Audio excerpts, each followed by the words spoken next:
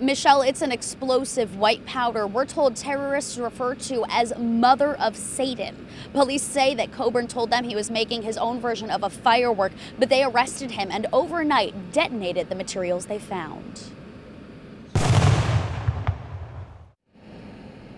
Lake Helen's police chief Mike Walker says Coburn works packing parachutes, but had enough of the explosive mixture to do some serious damage here on Pennsylvania Avenue.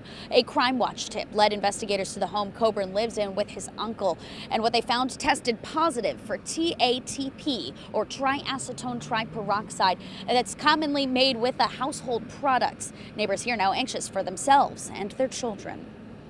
It's usually quiet, pretty quiet around here. We have never had this happen, anything like that big, happen in Lake Helen. Coburn will be charged with making explosive devices, but more charges could be coming, so we do expect to learn more when he goes before a judge this afternoon. Reporting live in Lake Helen, Hadass Brown, WESH 2 News.